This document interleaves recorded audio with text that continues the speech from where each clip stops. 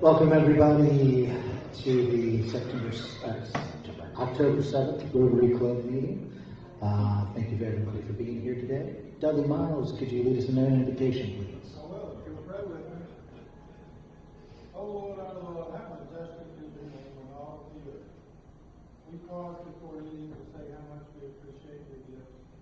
From the little things like smooth jazz to the big things like freedom in this nation and all the people that serve daily, that we might enjoy the freedoms you have provided. We're grateful for this country, we're grateful for the state, for this community, and for this God. Now would you please bless us through our body, us to your service, and keep us ever mindful of the needs of others. In your name we pray. Amen. Jeff Brett, could you lead us in the Pledge of Allegiance? I pledge allegiance to the flag of the United States of America and to the republic for which it stands, one nation, under God, indivisible, with liberty and justice for all. Anthony Draper, could you lead us in the four-way test? Yes. The four-way test of the we think, say, or do. First, is it true? Second, is it fair to all concerned? Third, will it do the will of our churches? Fourth, will it be beneficial to all concerned? Have fun. Somebody's got to get it in there. Every crowd. Before I do bring our Sergeant at Arms up, I know I was extremely tardy on my email this week for This Week in Rotary, so I do want to apologize. I know. It will be on my calendar from here on out to remind me, but Monday was a very chaotic day and I totally slipped my mind. So I did want to apologize for that for anybody who does plan their week on what's going on in Rotary. Now, with that being said, Chuck Wilson, could you come up, please?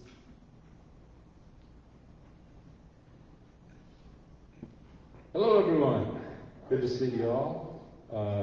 Great to be here. Pretty good turnout. And of course, the food, Donna, fantastic once again. She had to actually grow a turkey somehow in order to have that available, I think, right? Anyway, any guests here today? Any guests? I didn't think so. Happy Bucks. Anyone have something they would like to? Debbie. If this were 1 o'clock, I would $5. $5. But it's not 1 o'clock. So, We'll be there. now I know this club will be bagged out of here like 2 minutes before. Although an official written announcement has come from Richmond, our director of economic development has cautioned me that he was told he couldn't come to 1 o'clock. So I'd ask all of you to stay tuned for a really big positive economic development announcement for the city at 1 o'clock. And if you're happy about to see them, you might break, not only see the official news that I showed you, he might break and tell you exactly what it is. It's really positive big news. What do we need to do? We're all Thanks curious. Thanks for us being on pins and needles. Well, it'll give you ahead, something Steve. to look up. All I can say is, Blue Smiths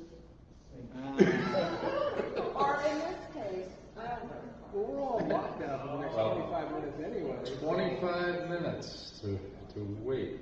I don't know if we can do it. As long as no one, are any reporters in here? Should we put one of our cell phones? Any reporters in here? Oh, thanks, Chris. We're really happy that a company that's been in Chesapeake for 50 years is going to announce at 1 o'clock a very large investment here in Chesapeake.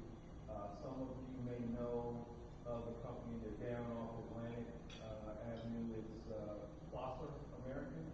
They are going to invest over $50 million in a brand new three-story headquarters building. and they're going to do about 80,000 square feet of manufacturing space, about 100 new jobs, average salary is about $65,000. Wow. Great project for our city. I certainly want to thank Ms. Ritter and the City Council, as well as John Maddox and the folks with the Economic Development Authority. They do a great job of supporting our economic development efforts, and this is a big win for our city. Fantastic. And these 4 quarters from Debbie, so meaningful. But compared to this, I mean, that's fantastic. Every other place in the city is looking for change. That's right, there's a change shortage. Anyone else? Happy Bucks. All right. Back to our president.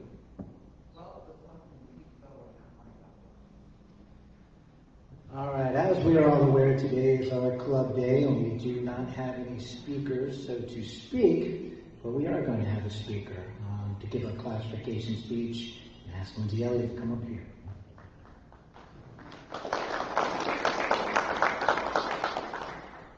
All right, hello. My name is Lindsay Elliott, for those who don't know me. I am with Riddle Associates Commercial and Industrial Real Estate. We are here local in Tuckheath and in Greenbrier. Growing up, I was born in Virginia Beach and moved to Chesapeake at 8 years old. Went to Great Bridge schools up until high school, and I went to Cape Henry Collegiate School out in Virginia Beach, all 4 years of high school. My first job was at the original mattress factory. I was a salesperson. That's something a lot of people don't know. In 2004, I graduated from Cape Henry and attended George Mason. I studied tourism and events management and really wanted to be in a corporate events world and wedding planner. My junior year of college, I interned at Scope and Chrysler Hall at 7 venues and helped in their marketing department to entice entertainers and performers to the area. After that, I actually interned my last semester, my senior year of college at Fest Events, and I worked in a couple different departments there. I actually helped them with the Spring Wine Festival and worked that event. So when I graduated from George Mason in 2008, it was right in the beginning of the recession, so trying to find a job in the field that I had studied for was just about impossible. So I ended up getting my real estate license, and thank goodness 12 years later, I'm a real estate broker, of course, with Riddle Associates, and I really love what I do. I do a little bit of everything. I wouldn't say that I specialize in any particular field. I do sales, leasing, property management, buyer, and tenant representation.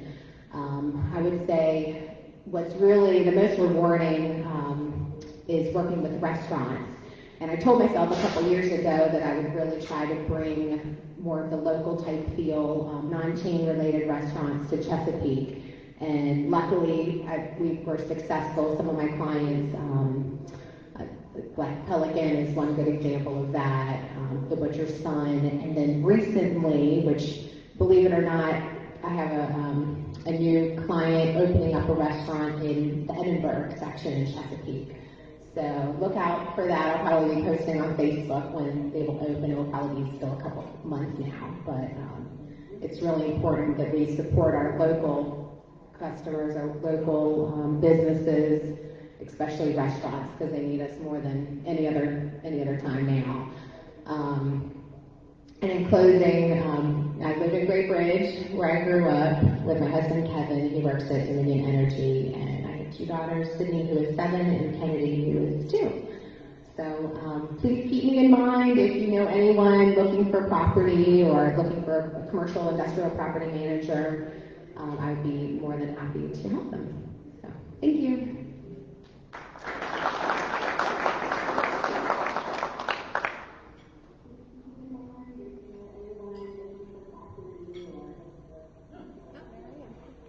Geez, Lindsay, you asked about what to speak about. You did a fantastic job, covered all the bases. Thank you very much. I'm glad you got that out of the way and taking the next step to your blue badge. John Barry, while you were standing up, and since it is a club day, would you mind coming up and giving us a few minutes to update us on what is going on with the Spring Art Show? Read my mind. We are cooking along great with the art show. We've had a few meetings of the committee. The artist registrations have been open up for, I guess, about 8 weeks now. Our early bird registration closed. We closed that out on October 1st.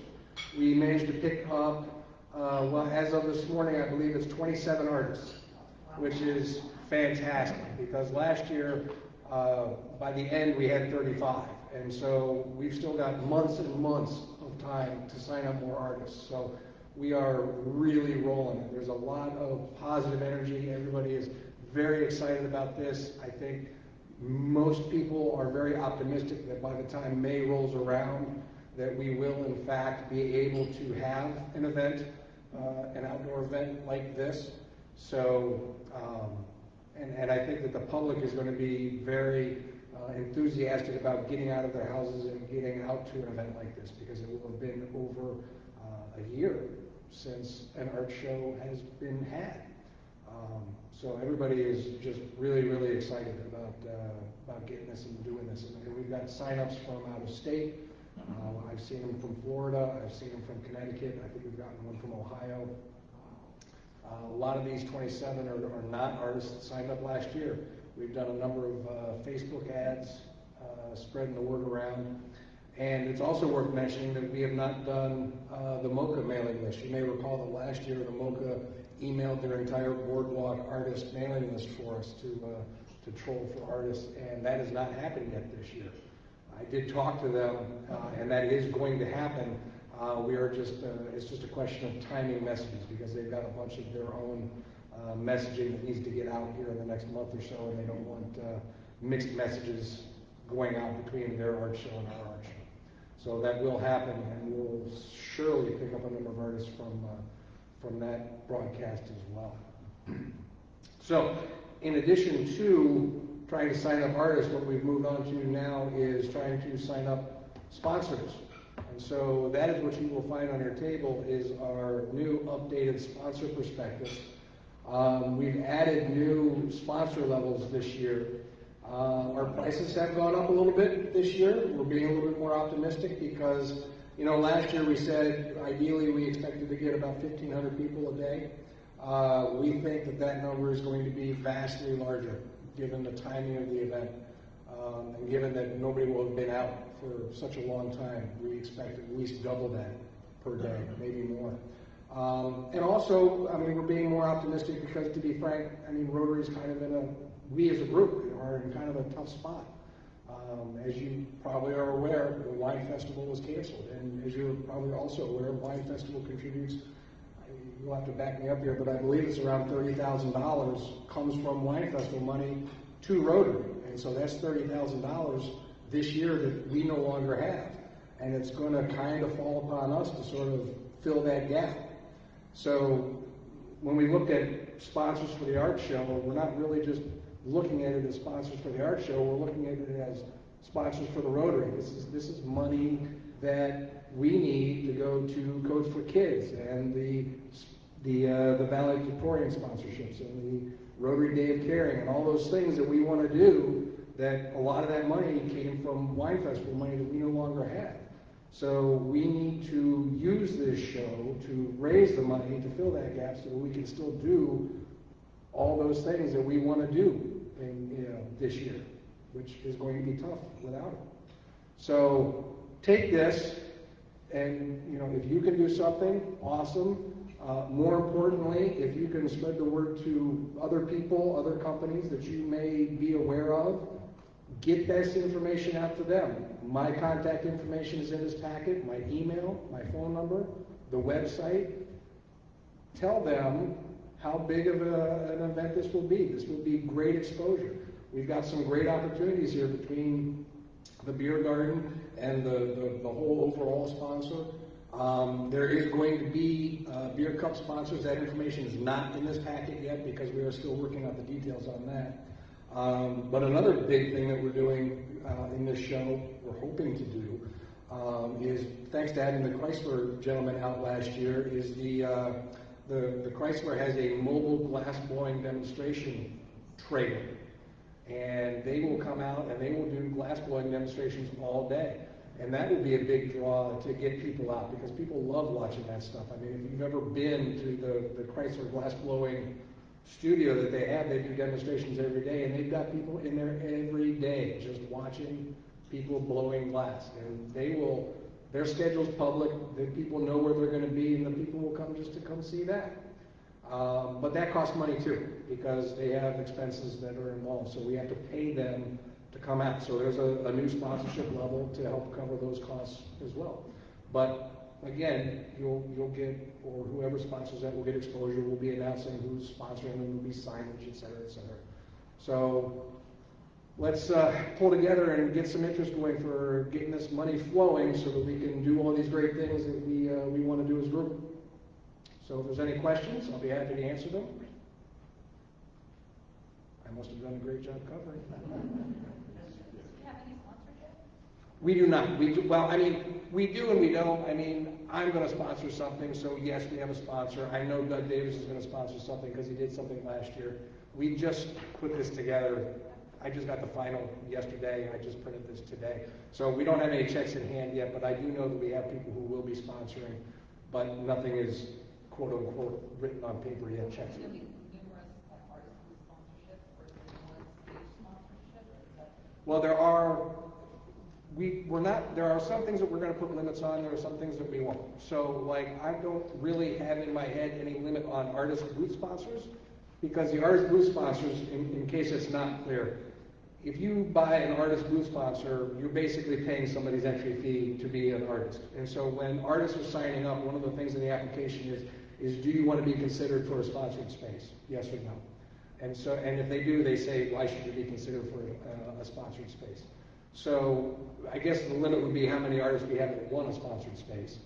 But that fee will cover sponsored spaces. And if you buy one, then you'll get a list of the artists that you can pick. If you want, you can pick which artist that you would then sponsor.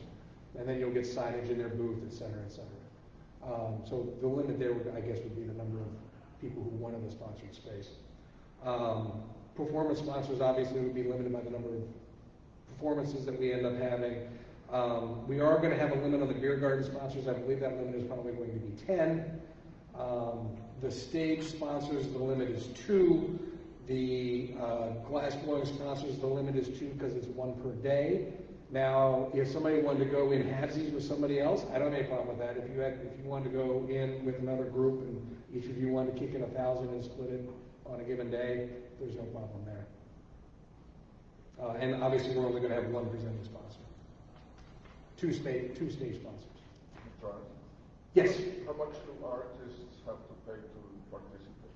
Depends upon when they sign up, but it's the early bird pricing was $150, which was our actual pricing last year. Now pricing is $175, and that's good through December 1st, and then it goes up to $200, which is late, which is through, I believe, February 1st. Yes. Could you describe what the types of art? We've gotten everything already. We've got painters, we've gotten people who do glass, we've gotten people who do drawings, we've gotten some wood sponsors, wood artists. I'm trying to think. There's been 27 and I haven't looked at all of them. I've just been taking them and filing them where they needed to be filed. Mostly painting, but we've had some jewelry. We've had some jewelry.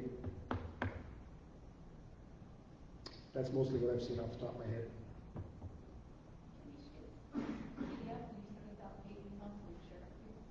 I will send this to Jonathan, who will send it out to the whole list.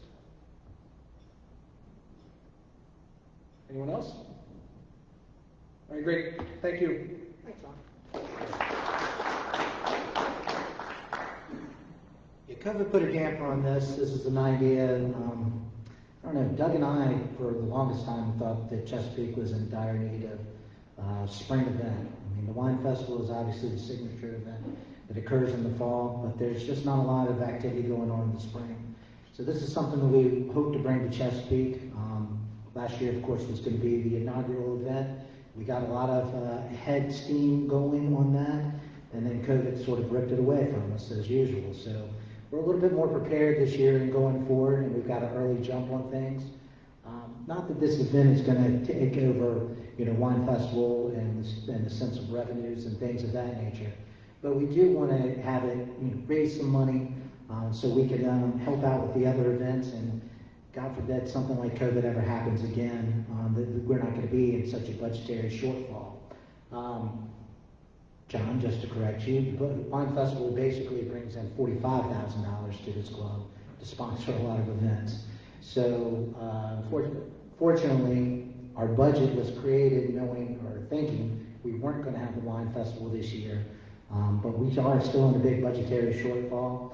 Hopefully, early sponsorship for this event will allow us to do some of the things that unfortunately right now we're not going to be able to do, such as the valedictorians, just the music, things that we've done every year for as long as I've been in Rotary.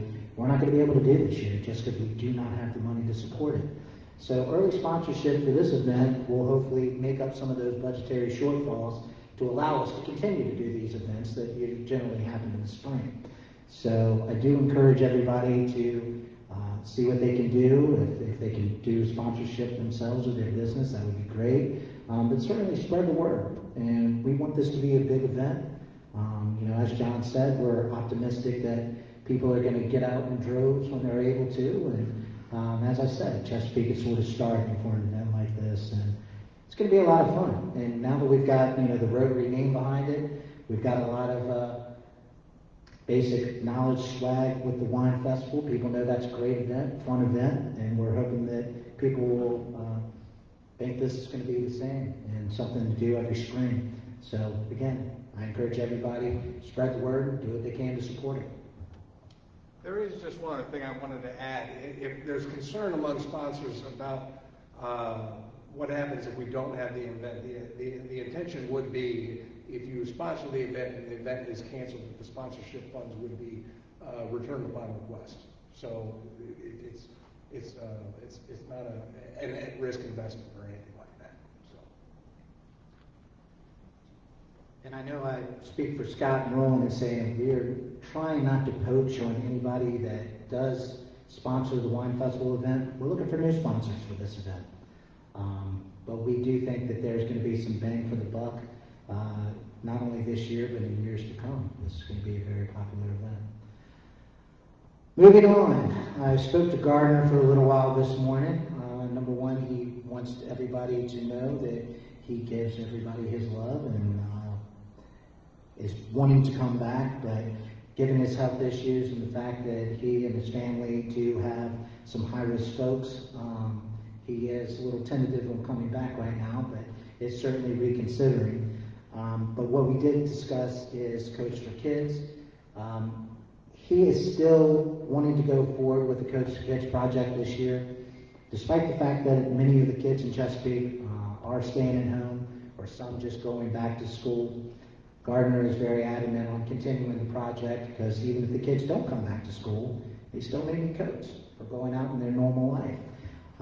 So that's fine, and we've certainly had budgeted this year for Coach for Kids, not as much as Gardner originally wanted, but that is a project that we still want to go forward with. Part of the board meeting that we're going to have this afternoon is to go over other fundraising opportunities, and we've been batting around a few things over the last several months, but with the finalization, so to speak, of Wine Festival being canceled, now it's imperative that we just not talk about doing some other type of fundraising events, but actually get down to the nitty-gritty of coming up with something and actually moving on it. We've got, obviously, Coach for Kids, which is a December project. We've got Tom's International Project that we also fund. So I'd love to come up with some some other fundraising activities. that will help those two projects in particular for this fall. So anybody who wants to stay after for the board meeting, I encourage you to come. There's going to be some other issues to be discussed that with board approval we'll be presenting to the club in the next couple of weeks to basically be voted on. But if there is nothing else, or, oh, Debbie, yes ma'am? Thank you.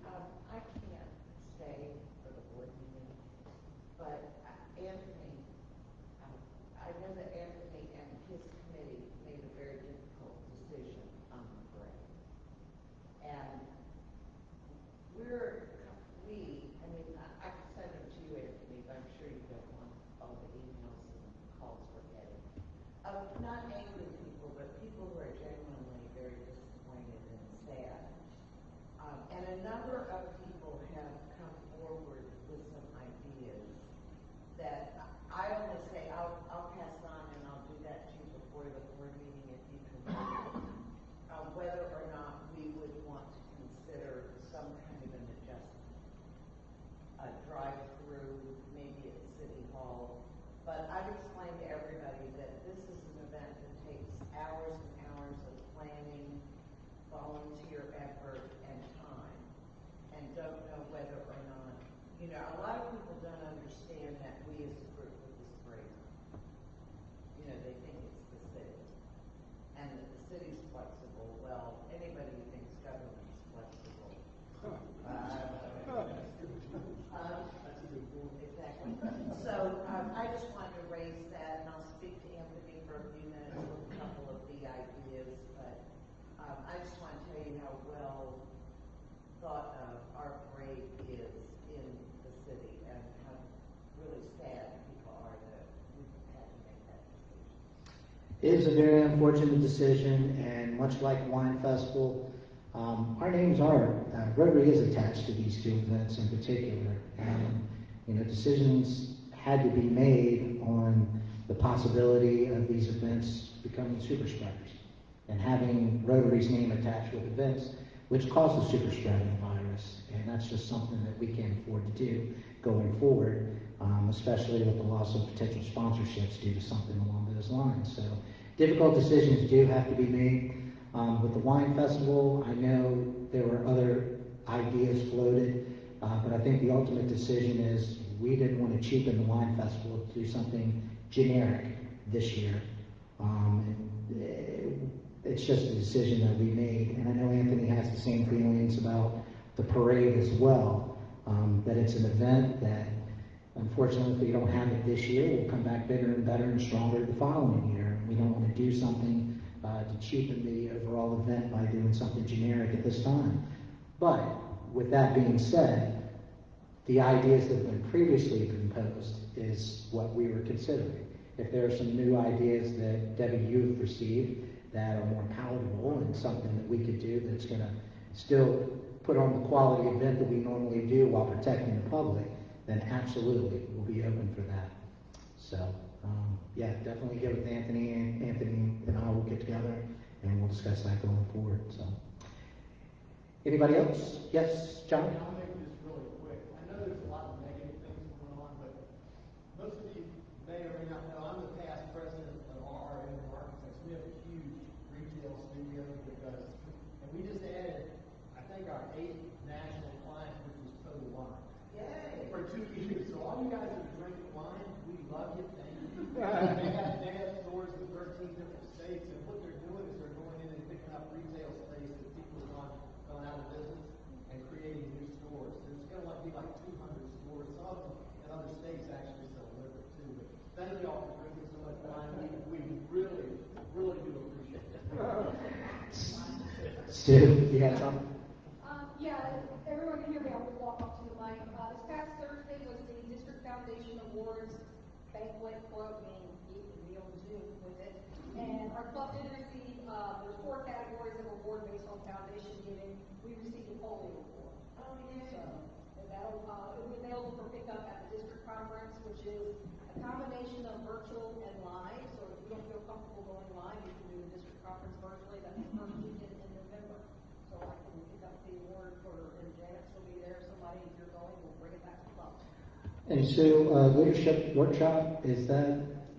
Yes, part one, Burgery Leadership Institute, which is a 3-part training program.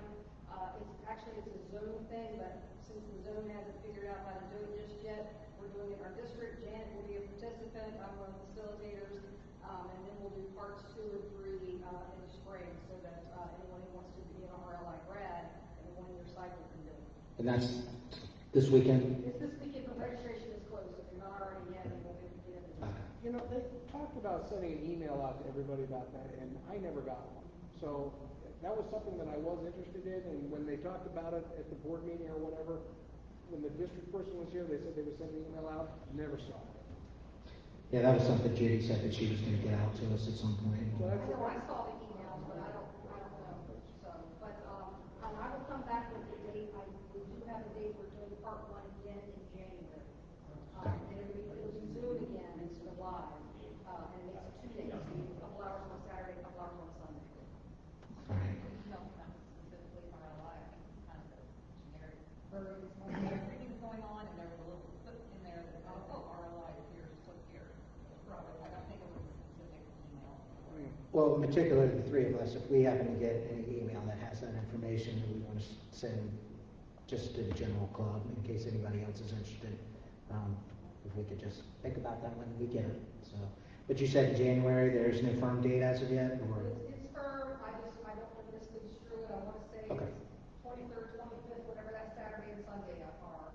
We'll be doing part 1 again, and we'll be doing part 2 for people like Jen who have done part 1. Okay. All right. Anything else? Again, we have the board meeting immediately following this, but if there's nothing else for the good of Rotary, we are adjourned.